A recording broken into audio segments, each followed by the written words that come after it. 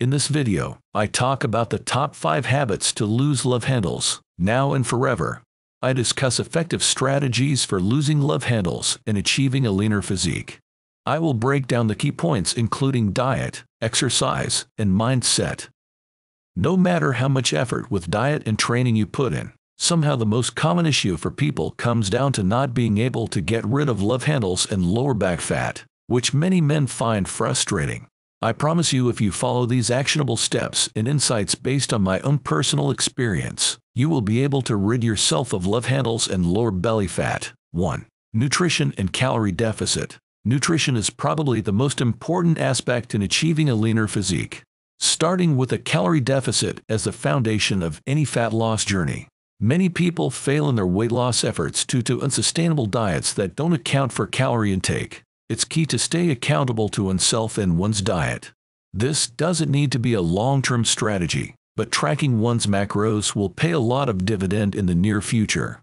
2. Unsustainable diets. One thing to watch out for is following trendy diets without being accountable for calorie consumption. Popular diets like intermittent fasting, keto, and carnivore diets can all work if it ensures a calorie deficit and sustaining it for a long enough term, ideally making it a lifestyle choice. Going too hard on a deficit and too quickly are basically unsustainable approaches can lead to adaptive thermogenesis, where calorie intake becomes too low to maintain fat loss, ultimately resulting in rapid weight regain. And the only way to make a diet sustainable while staying in a calorie deficit is ensuring your diet is satisfying and keeps you full. The only way to ensure this is a nutrient-dense diet, high in protein and fiber, and providing your body with all the necessary vitamins and minerals that it needs. Don't fall trap to if it fits your macros approach to dieting. 3. Early morning exercise. One of the key strategies is exercising before the first meal of the day, or fasted training. Ideally, this fasted training should be done before breakfast and should be some style of low-intensity cardio. This could be walking on an inclined treadmill, steady-state jogging, or biking. What I've started off late is speed walking rucking with a 22-pound weighted vest.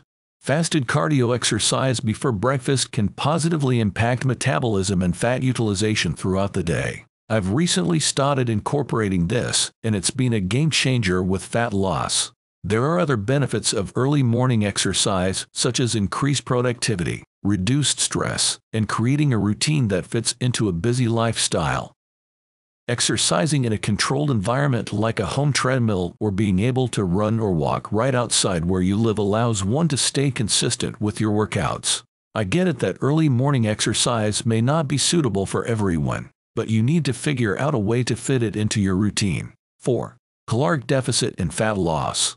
You need to understand how fat loss works. There is no such thing as spot reduction, but rather you lose fat from all over your body at the same time. You see changes in the heaviest location first, and you have stubborn location that are the last to go after you've lost fat everywhere else.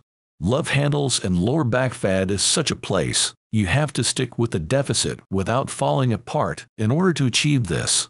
Take the analogy of a paper towel roll, where fat layers closest to the core are the most stubborn to lose. Sustaining a caloric deficit over time is crucial for losing love handles and lower belly fat.